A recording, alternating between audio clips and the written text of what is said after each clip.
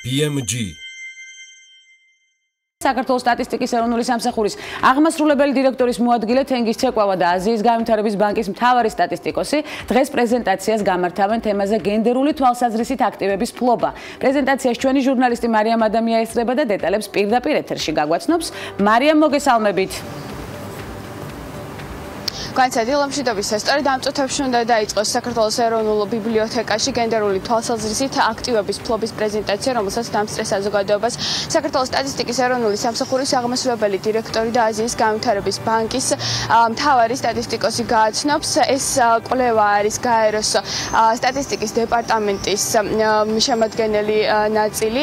თუ რა მიზნებს ემსახურება და რა შედეგები გამოიკვეთა კვლევის შედეგად, ამაზე სტუმარი ისაუბრებს ჩვენ პირდაპირ ეთერში უნდა შემოგვიერთდეს. საქართველოს სტატისტიკის ეროვნული სამსახურის აღმასრულებელი დირექტორის მოადგილე თენგის ცეკვავა, დილომშვიდობის და მადლობა რომ დილიდან ხართ ჩვენთან ერთად.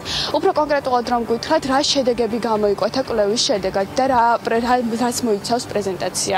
აქტივების ფლობის კვლევა არის, როგორც თქვენ ახსენეთ, სწორედ გაეროს სტატისტიკის განყოფილების ეს ინიციატივა, რომელიც ცდილობს რომ სოფლიოში გლობალურად ჩამოაყალიბოს მეთოდოლოგია აღნიშნული მონაცემების მიღების შესახებ. საქართველო არის სწორედ ერთ-ერთი პილოტური ქვეყანა, სადაც ეს კვლევა ჩატარდა და ჩვენ შევისწავლეთ თუ როგორ ფლობენ აქტივებს მამაკაცები და ქალები ქვეყანაში. კვლევის შედეგებით მე შემიძლია ძალიან მოკლედ და ზოგადად გითხრათ, რომ ყველა აქტივის მიხედვით გამოიკვეთა, რა თქმა უნდა, მამაკაცების უპირატესობა, რაც იყო მოსალოდნელი იყო. აღნიშნული განაწილება არის სწორედ აღნიშნული უთანაბროო განაწილებაში არის როგორც თვითონ აქტივების ფლობაში, ასევე მათ ღირებულებაში.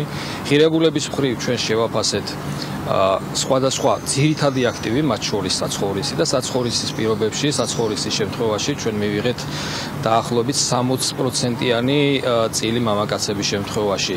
თუ ეს ეხებოდა მთლიანად საცხოვრისებს ქვეყანაში, ხოლო სასოფლო დასახლებებში ეს განსხვავება კიდევ უფრო მაღალი იყო. ასევე დიდია განსხვავება აქტივების ფლობაში, თუ ჩვენ ვლაპარაკობთ სასოფლო-სამეურნეო მიწაზე, თუ ჩვენ ვლაპარაკობთ სხვა ძირითად აქტივებზე, სხვა უძრავ ქონებაზე.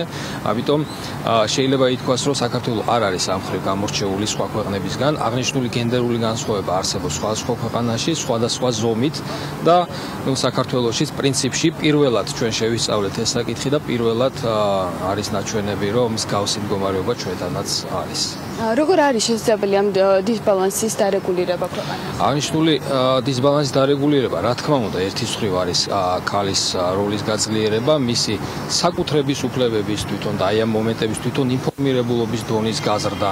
მათ შორის ძალიან ხშირად შეიძლება იყოს ესეთი მდგომარეობა, როდესაც ქალი ფაქტიურად ფლობს, არის თანამესაკუთრე, მაგრამ მან არ იცის საკუთარი აი ამ უფლებების შესახებ. ანუ აღნიშნული ინფორმატიულობის საკითხი ასევე მნიშვნელოვანი არის იმისათვის, რომ ქალის როლი გაძლიერდეს.